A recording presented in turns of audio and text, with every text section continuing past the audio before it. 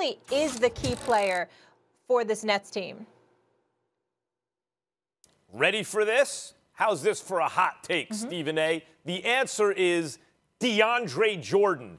He is the key player on this Nets team as currently with constructed. Harden, KD, DeAndre Kyrie. Jordan. Okay. That's right. I said it. That's right. Not to mention Joe Harris, one of the best three-point shooters in the game. Yeah. This is why it's Could have DeAndre even went Nash. Jordan. KD and Harden were balling without Kyrie. James Harden rolled out of bed looking like a hot mess, showed up fat, and he and KD looked great together. So everyone says, oh, Kyrie, that's going to be the issue. But since Kyrie's come back, there's still one of the best offenses we've ever seen. One of the best. And I expect by the end of this year, let me just be very clear, I expect this team to be the #1 greatest offense of all time. 3 elite players who can get their shot at an elite level and hit it from all 3 levels, from anywhere. They're going to be and Joe Harris. What they need is defense. They haven't been playing defense. In fact, Steve Nash and DeAndre Jordan got into it. Teammates got into it. DeAndre Jordan, for all his size and still at his age, athletic ability, has not been very good defensively, and they need him to be the anchor. I kept saying, Stephen A., since the trade, Jared Allen's gone, right? They're going to have to make a trade for a guy who can grab some defensive boards. Because even if you play some defense, you have a pretty good sequence. If you don't get the rebound, who cares? They got another chance to score. And the Nets really have a problem there. When you're playing Jeff Green at the 5, you have a real problem. But DeAndre Jordan, what's he going to do? Give you 12, 15 okay minutes or 20 minutes that aren't so great anymore in the modern NBA? He played real defense last night. Miles Turner didn't do anything. And DeAndre Jordan actually also scored. But the main thing was the defensive presence. When he can be the eraser in the paint for any mistakes, when he has it together defensively and is communicating with his teammates, the Nets actually have the answer they're looking for. We know what we're going to get from KD and James Harden, and on the court, even Kyrie Irving for all the off-the-court stuff. Kyrie's impossible when he's on the court. Look at him last night. You can't stop him. Joe Harris, one of the best shooters in the league, period. Those 4 guys, ridiculous.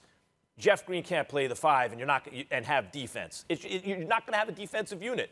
If DeAndre Jordan can play like that on this roster, that's actually the key. Because, Stephen A., right now, since the Harden trade, they're the worst defensive unit team of all time. Lowest defensive efficiency per 100 possessions of all time. And no team in the last 20 years has won a finals being below 11th, let alone the last of all time. DeAndre Jordan on this roster is the key. Look, I'm not trying to disrespect DeAndre Jordan because, first of all, he had 12 points, 13 rebounds last night. That's good. He should do something close to that every single night. And obviously, with Jared Allen being gone, there's an elevated level of responsibility that he has to have. I get that. But this team is going where the hell Kevin Durant takes them. It's Kevin Durant. He's the key. Because you're not just talking about his 29.5 points a game, his near 53% shooting from the field, his near 45% shooting from three-point range. You're not even talking about that. We know he's unstoppable. We know Kyrie Irving is just a showstopper and box office. And James Harden can play that point guard spot, and he can deliver. And he's showing a level of selflessness that we are not giving James Harden enough credit for. He's going there. He's fitting in. He's feeding the ball to Kyrie, letting Kyrie shoot twice as many times than him half the nights they play, et cetera, et cetera. It's no problem whatsoever. Let's give James Harden credit on that level, because this is a guy that averaged 30 over the last 3 seasons, at least 28 over the last 5. But here's why Kevin Durant is the key. Everyone's here because of him. Period. Kyrie Irving's in Brooklyn because of him. James Harden's in Brooklyn because of him.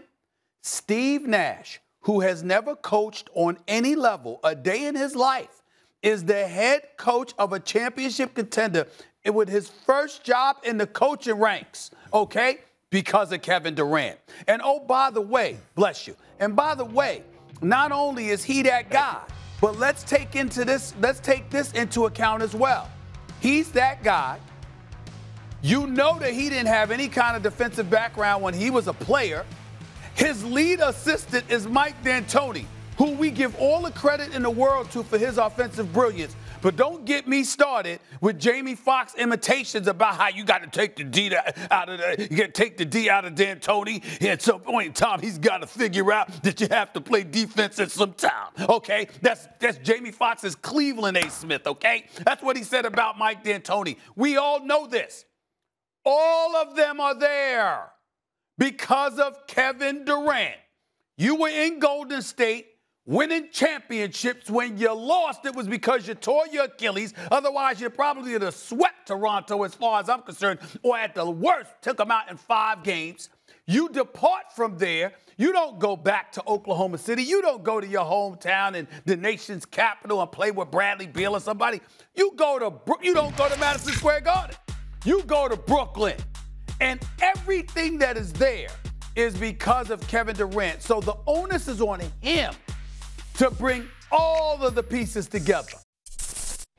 Thanks for watching ESPN on YouTube. For live streaming sports and premium content, subscribe to ESPN+.